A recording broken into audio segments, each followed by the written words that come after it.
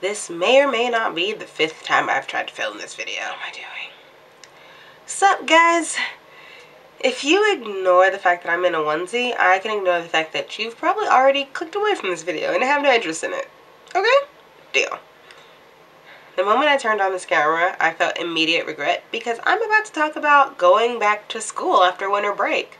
And who wants to think about school, right?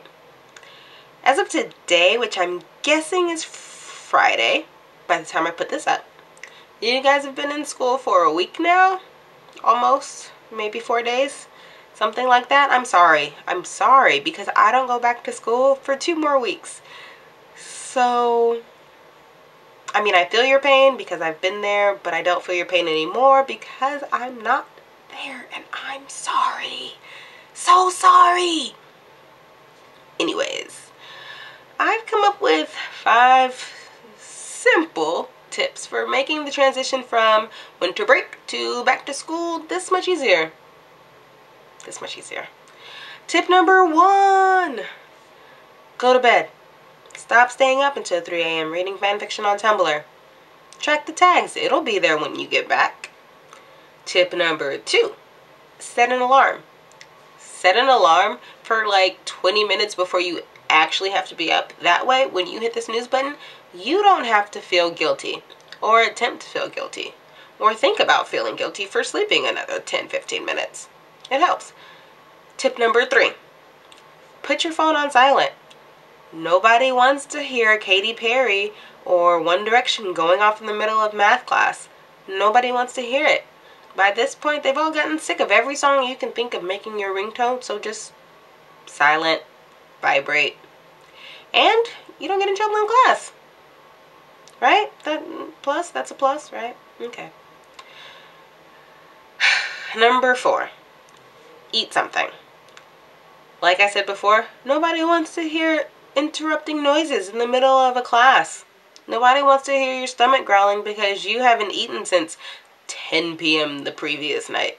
No, just a granola bar, some toast, some juice, something. Please. Nobody wants to hear your stomach in the middle of a lecture. Trust me. And lastly, tip number 5, just pay attention.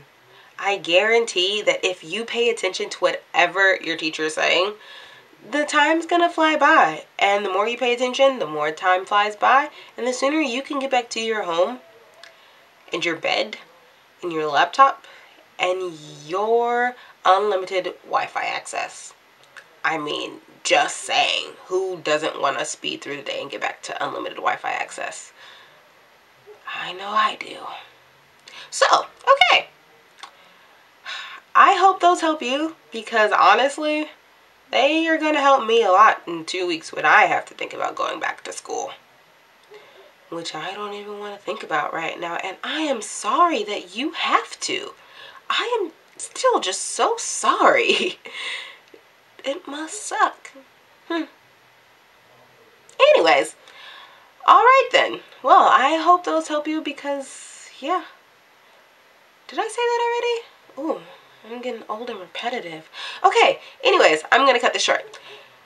I want to thank you guys for the 27 views on my first video. Honestly, I wasn't expecting more than 1. And that one was going to be me after I watched it to make myself feel better. So, thank all 26 of you that happened to watch that video or maybe clicked on it by accident, but thank you. Like this if you liked it.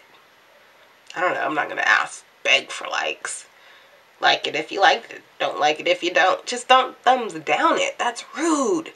That's just rude, you guys. Rude. Anyways, cyber hugs. Hugs. And I will see you whenever I see you, which may or not be within 7 days. It'll be within 7 days, I promise. Cool? That's cool? Okay. Bye!